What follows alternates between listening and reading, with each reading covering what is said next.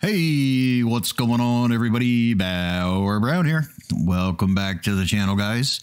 In the video that I have for you guys today, we are going to be building a wall. That's right. We're going to secure our borders and build a wall. And I'm going to stop right there before I come up with some off-color joke and get myself in some real trouble.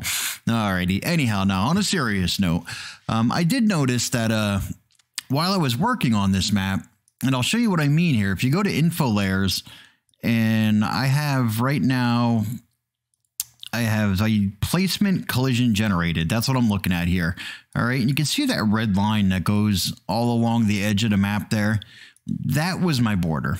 Okay.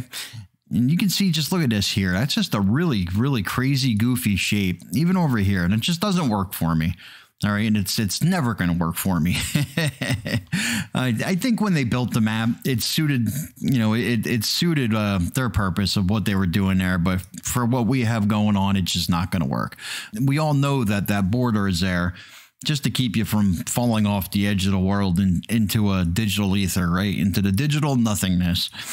Okay, so that's what we're using that for.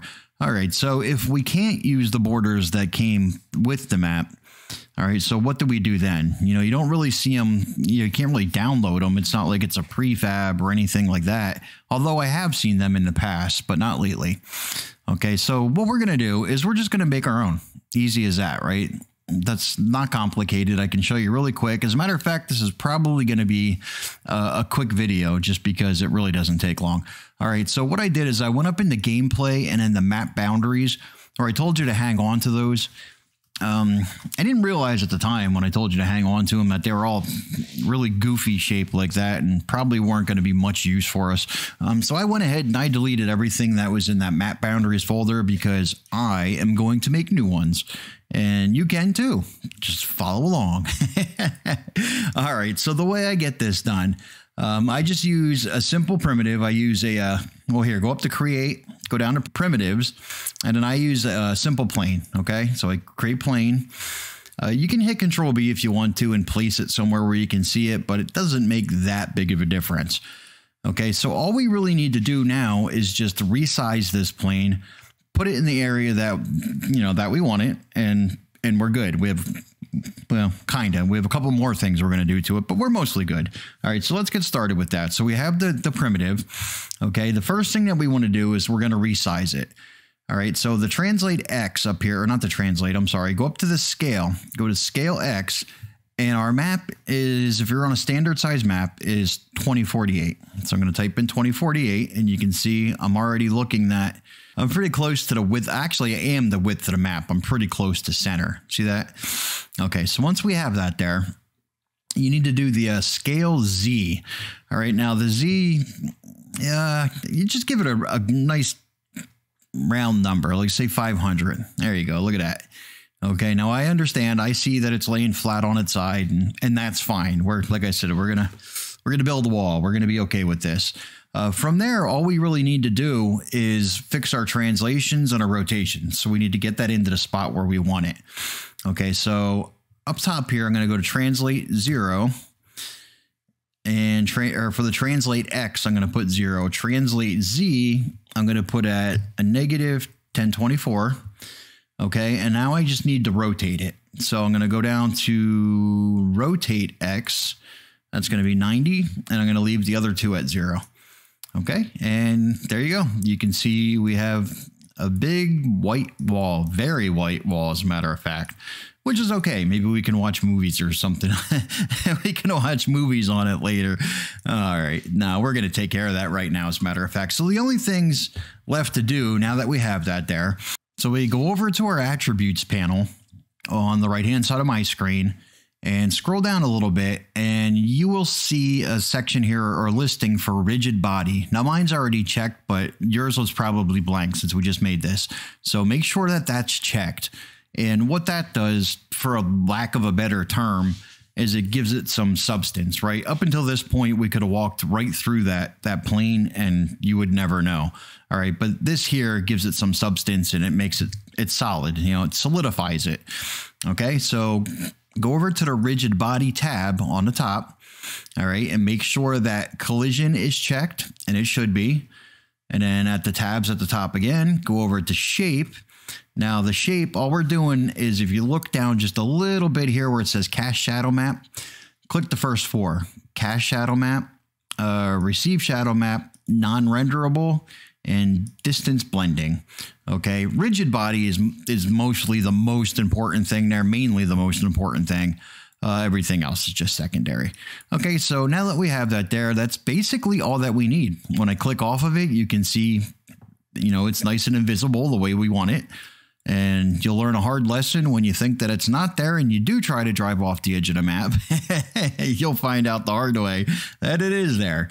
All right, so where it says plane, we can go ahead and we can rename that to say border 1 or whatever you want. You can give it any name that you want, okay? There we go. And from here, it gets even easier because all we really need to do is just duplicate what we already have and then reposition them. All right, so let's duplicate that.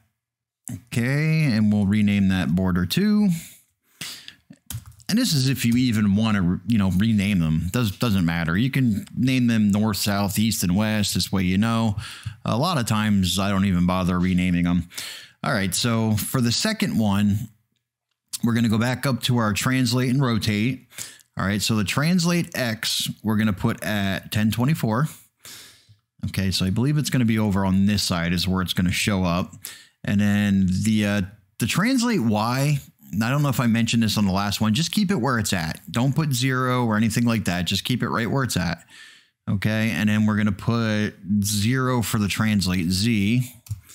Okay, and then for the rotation, we're going to go down to rotate X, -90, and rotate Y, also -90, and then rotate Z is going to be 180. All right, had to make sure I had my numbers right. Okay, see that? And I put it right in place where we want it. Nice and easy. Okay, we'll duplicate that one. We're going to go on to the third one. I'm not going to bother renaming that one. For the third one, translate X is going to be 0. Translate Z is going to be 1024. Let's see here. Let's go to rotate. Rotate X will be -90. We can keep that where it's at. And then rotate Y will be 0. And then the 180, we can keep that where it's at. See how easy this is? There's really nothing to this. All right, so we're going to duplicate one more time. Make our fourth one. Up to translate X. That's going to be -1024. Translate Z, as you probably guessed, will be 0. And then let's see, rotate X, if I got this right, is 90. And then rotate Y, 90. Rotate Z is 0. Yep, there we go. Okay, so now what we can do is go back over to our panel here. We can put them all in a nice little group. And you can look around and you can see that all of our borders are nice and snug, right up to the edge, right where we need them. And that's it. There is nothing else to it. It was that simple. Okay, so we can take this transform group, the group that we just made, and middle mouse button, and we can drag that up to map boundaries. And there we go. Our boundaries are all set and we are ready with that part of the map. So come game time, or when we want to test it out, we're good to go. Okay, so that was it. Really easy, right? I agree. Super easy. All right, we're going to leave it at that. And with that being said, I am Bauer Brown, and I will see you on the next one.